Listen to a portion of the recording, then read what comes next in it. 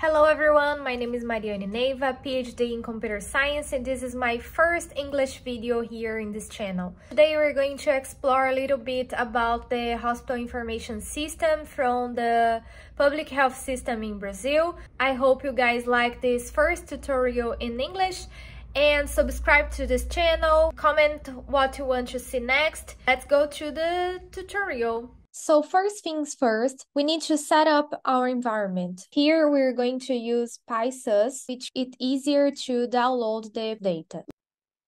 With that installed, we are ready to fetch our data. Here is an example. In this case, we are interested in to download dataset from state of Acre in 2008 and month of June. When we are downloading data from SIH, we have to inform our desired state, year, and month. We need the download and we need the packets to data frame. This is because the first function downloads the information but returns as an output the name of the file that contains the packet information. And then we can use two packets to data frame to convert this file to a data frame. So here, using AC as the abbreviation for Acre, the year and 6, and we are going to pass these three parameters to download and then to convert the file information to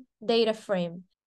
Okay, so we have a data frame here when we run this part of the code, and now we can explore a little bit of the data. So using head, we have the first 5 rows, and we can see here an overview of the information. We have the code of the state, the year, the month, other information regarding the hospital, the number of the admission. And also we can use tail to show the last 5 rows. So here we also have 10 random rows of this data frame. And we can see here also that this data frame has 86 columns, okay? So if you want to check all the name of the columns, we can use columns.values from the data frame. And we can check here the name of all columns in this data frame. So if you want to get or retrieve the information on columns and data types from this data frame, we can use the function info that is going to give us the number of known values, the type of the column. And as you can see here, the type of columns in this data frame mostly is string. And you can see here all the information, all the columns. And as a data scientist, we put a lot of effort into transforming our data into something that is better for our development, for our understanding. If we check for known values in this data frame, it's going to be totally complete.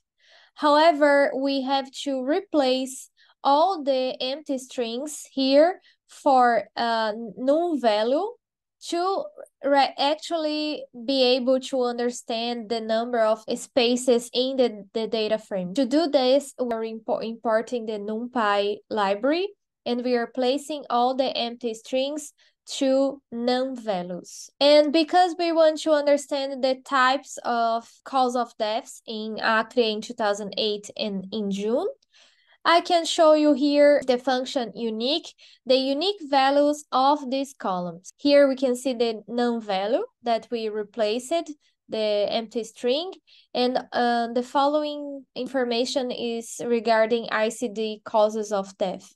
And here we can see that we have a list of 45 different values.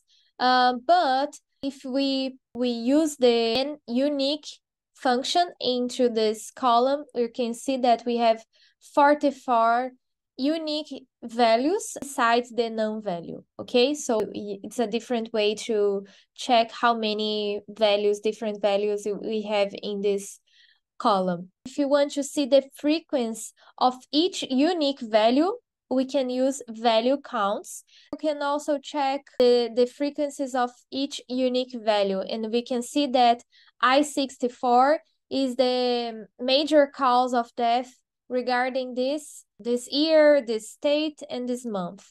We can then cross the information with the ICD-10 codes, and this is a stroke. So the major cause of death in Acre in 2008 in June is a stroke.